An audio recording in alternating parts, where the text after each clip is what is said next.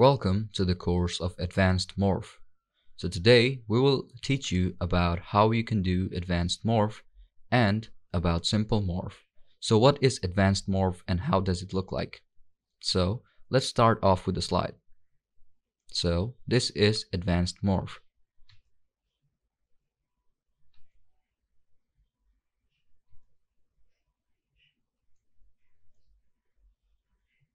As you can see, that the circle turned into a square, and again it moved from one place to another.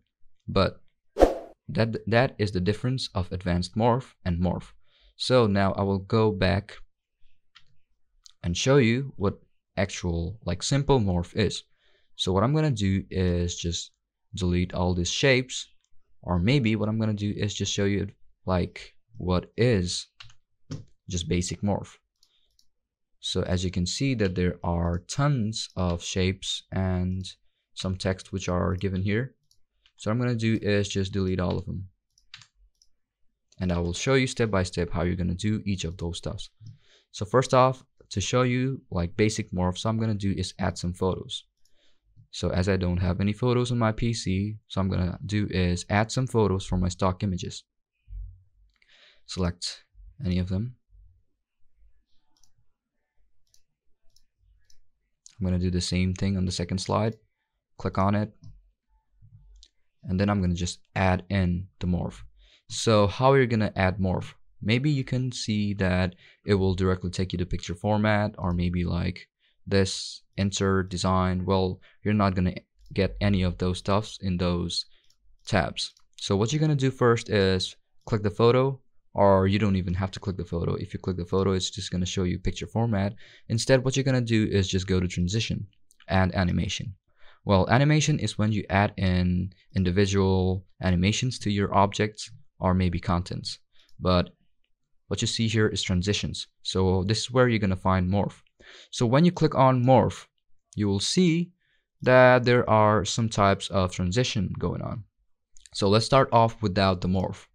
So I'm going to do is click on none, go to presentation mode, and you can see that there is nothing. But as I've added some morph in the second slide, you can see that there is a smooth transition at the end of the slide when it's going to second to the third. But from 1 to 2, you will see that the transition is not that smooth, but it's a lot like 30 FPS, just changing the photos. So to make it more smoother, what you're going to do is just add in the morph. When you click on morph, you will see that you will get more transition and smoothness in your presentation. So I'm going to do is just click on F5 to go to presentation mode. And I'm going to do is just go to the second slide using the navigation buttons, which are space, enter, and the navigation buttons are arrow keys. So this is how classic morph works. Next thing what I'm going to show you is about the advanced morph and how you're going to do it. So I'm going to make the same thing which I did in the preview at first of the course. So I'm going to delete all of those. So when you open up PowerPoint, you will see an interface like this, right? So what you're going to do is add in some contents, which are some objects or maybe shapes or maybe icons, and also 3D arts, images, models, and whatever you put, all of them are contents. Even texts are also contents. So next thing the first thing what I'm going to do is add in some shapes. So as you can see that this slide contains a title bar and a subtitle bar. So I'm going to remove all of it. You can keep it, but I prefer removing them. Just click on the corner of this diagram and then just remove it using the delete button. My bad. Now you can see that it has been deleted. Now what I'm going to do is add in some more slides. Well, to add more slides, obviously, you can add in slide by using Control M. Or just pressing here, okay? Or you can select whichever type of slides you want. What I'm going to do is blank, click on blanks. Now I'm going to click on blank, and I think I need another one. So as you can see that I have 4 slides here. You can also press Control plus M. That will also add another slide. But I don't need it, so I'm going to delete it for this while. And now I'm going to do the same thing which I did on the preview of the first of the lesson. Now first thing what I'm going to do is go to Insert tab and add in the shapes. Click on shapes and then select whichever one you want. It's all your desire, whichever one you pick. So first off, I'm going to do is click on the circle or the oval, whichever one I want, because I used the circle or the oval in the previous one, so I'm going to add is the circle. So you can see that sometimes you click by holding your left mouse key and then just drag in however you want, but you will not get a perfect size. So if you want a perfect size, or which is also termed as a hack, what you can do is just click on it and then press onto your shift key and then drag it. Now you can see that you have a perfect circle. Next thing what I'm going to do is add in the morph by going to transition. So when you go to morph, or maybe when you go to transition, just click on this morph, but not on the first slide. But what you're going to do is go to the second slide and then add in the same, like the shape, okay, or the content, whichever you have. If you want it to be on the same like area, what you're going to do is just click on it, copy it, go to the second slide or the third slide, whichever one you want, and then what you have to do is use designation theme, so it's going to put the same object or the same content in the same area, not even a pixel like different. So as you can see that both of them are in the same area. So next thing what I'm going to do is now add the morph. When you add the morph, what you're going to do is click on it and drag it whichever side you want. So I'm going to do is drag it right there, but if you want like difference, you can drag it over here, you can drag it over there.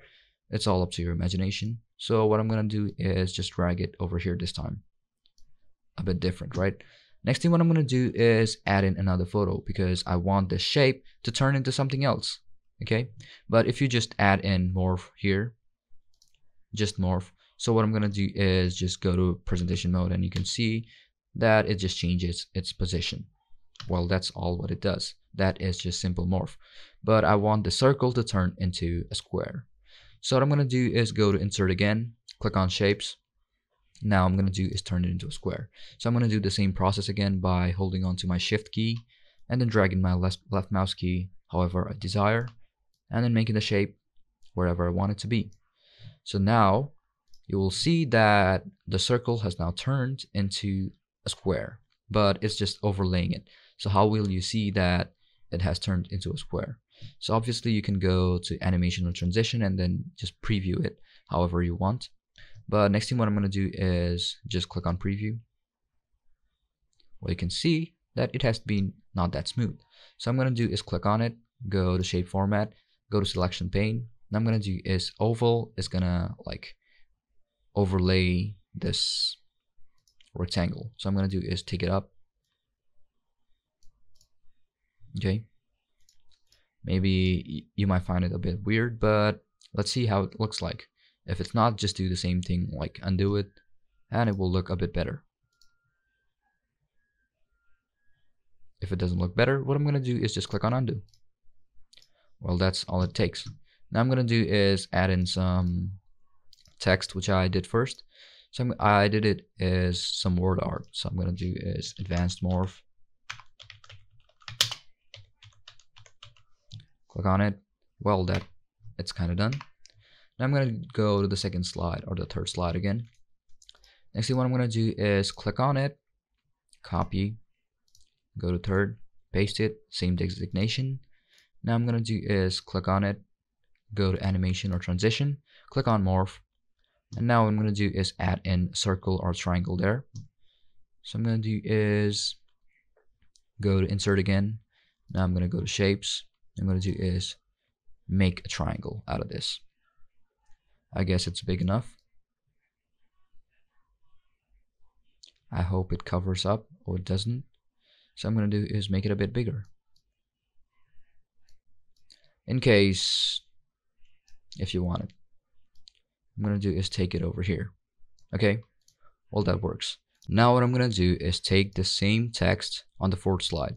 Click on it, copy, go to the fourth slide. I'm going to paste it on the same destination. And I'm going to do the same thing on the next one. Do is copy and paste. Now what I'm going to do is, even though we have some difference from the first preview, but it's quite the same. So I'm going to go to presentation mode. Okay, I forgot one thing. So I'm going to do it, just go to fourth slide and add a transition. So I'm going to do is add in some transitions. And my bad, I didn't have the advanced morph here. I'm going to do is copy the same thing, copy, and then paste. Now as it all done, now I'm going to do is go back, go to presentation mode, and then play it.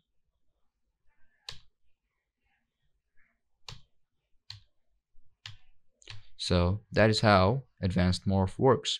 And as I've shown you previously how basic morph works, so that's the difference.